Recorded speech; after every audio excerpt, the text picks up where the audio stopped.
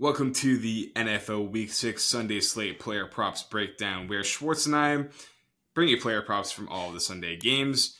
Got a few picks for you here that we love, and pretty interesting slate overall. Go check out our Sunday Slate Breakdown for more talk about the spread, total for these games, and we'll get into some player props. So Schwartz, going to let you take first stab at this one. Let's hear it. All right, we're going to focus mostly on a few games where I actually have a player props article. So if you want to see me dig farther into these picks and a few other from these games, go check that out on the website. Except for this first one, we're going to get into something I've never done on this show before. We are going to do a mini same game parlay. It's just going to be two legs, but we're still going to get value of plus 284 on two legs. That should absolutely hit. This is only, I normally don't shout out any given sports book because the odds will move. And I encourage you guys always to go shop around, and you can for this one, but since it's a parlay, I'll tell you where I found it. This was on DraftKings. We're putting together two legs in the Saints-Texans game. It's going to be C.J. Stroud to throw for over 224.5 yards, as well as Stroud to throw an interception, which he has not done yet. He set an NFL rookie record, starting his career with 180-something passes without throwing a pick, and credit to him. That's phenomenal, but he's had turnover-worthy plays. He's had about one per game, so he's getting slightly lucky.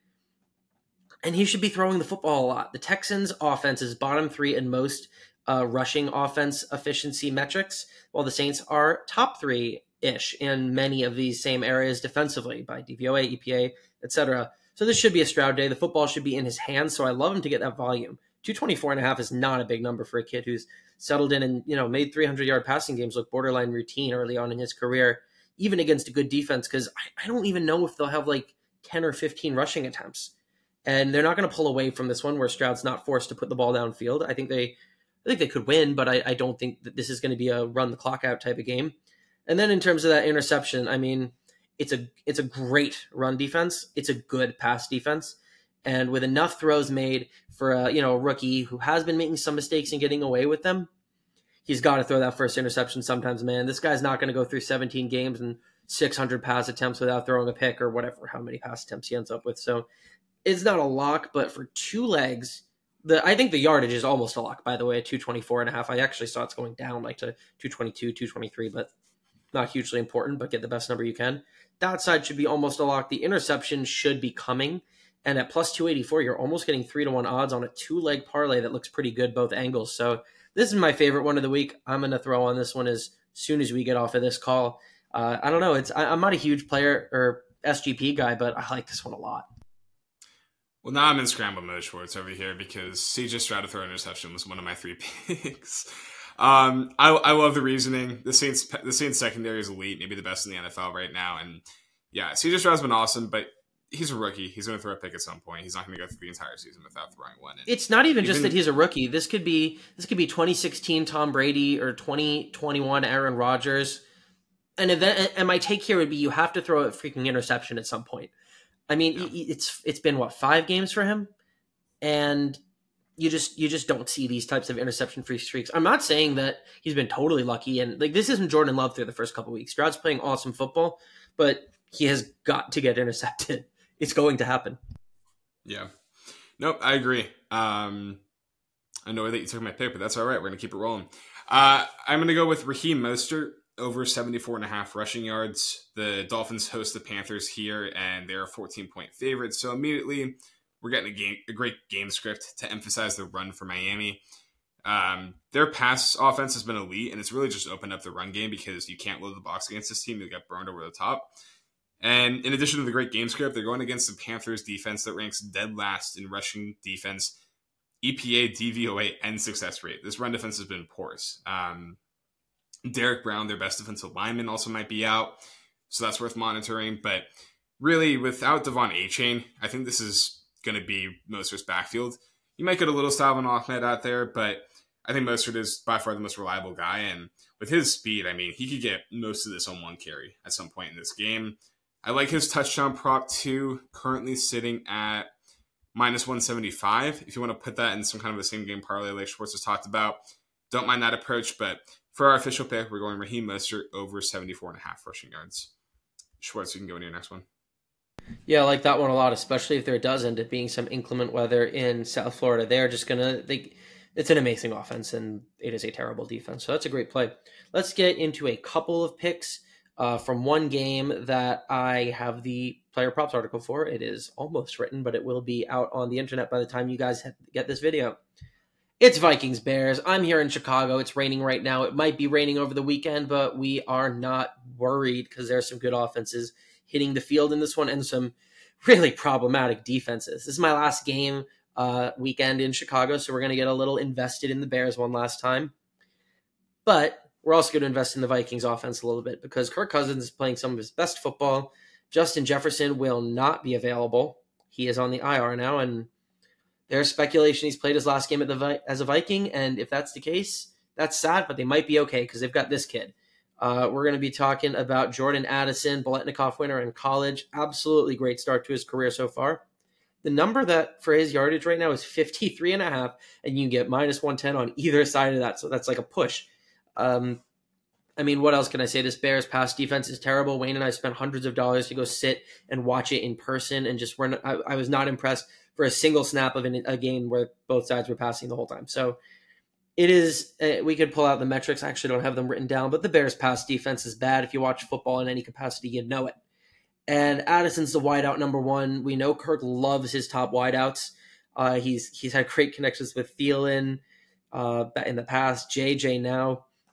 It's a great situation for Addison to get a whole bunch of targets, and 53.5 is not a big number. This Bears defense has no ability to stop the big plays, so heck, you could get this on 2 catches, even 3. So absolutely love Addison there. On the other side of the football, you have another defense that gives up home runs, the Vikings pass defense. And I mean, if we know one thing that Justin Fields could do well, it's hit the deep ball. Last year, he was averaging like 8 completions at like 20 yards to start the year.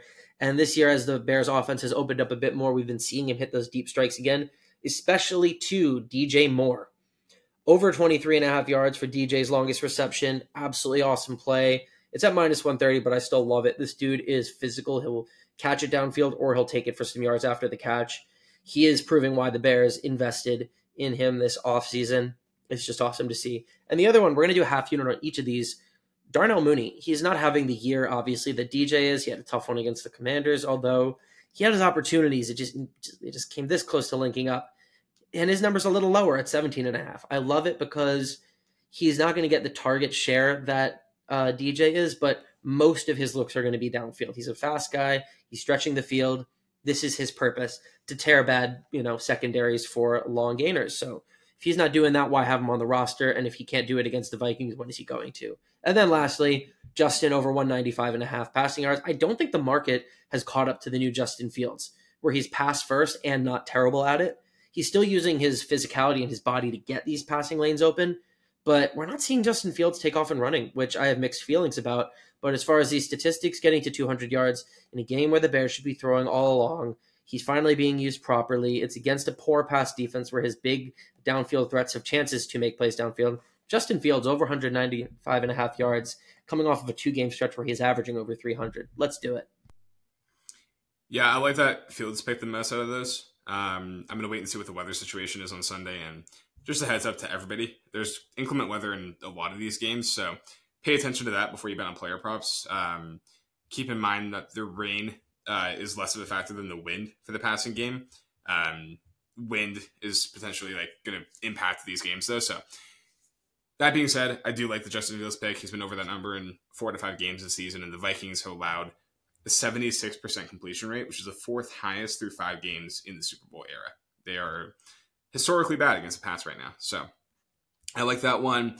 Going to move over to London. Little London action for your early morning. And I love Zay Flowers. Schwartz loves Zay Flowers. Everybody loves Zay Flowers, man. And I think this is a pretty good spot for him. Over 56.5 receiving yards. One thing I really liked seeing last week is his average depth of target was 16.7 yards. Highest of the season so far. First few weeks, he was really used as an underneath receiver, even behind the line of scrimmage, and kind of an extension of a struggling rushing offense. But they're opening up the offense more, pushing the ball downfield. And just last week, he had 4 targets of 20-plus yards downfield. You look at the matchup here. Tennessee is ranked 28th in pass defense success rate. They're allowing 10th most passing yards per game, have allowed some pretty big performances to wide receiver ones this season.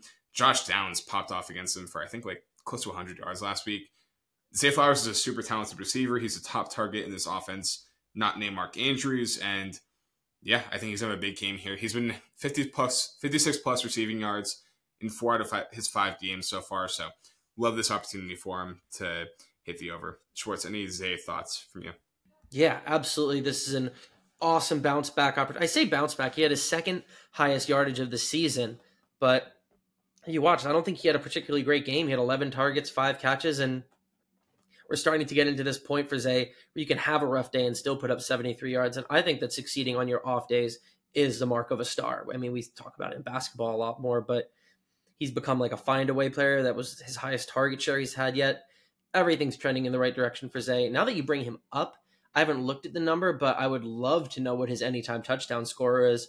I can't imagine that there's anyone in this league who's more due for a touchdown than Zay. He still doesn't have one in his young NFL career through 5 games. So if that's anywhere in the plus, I'd be thinking about that number too.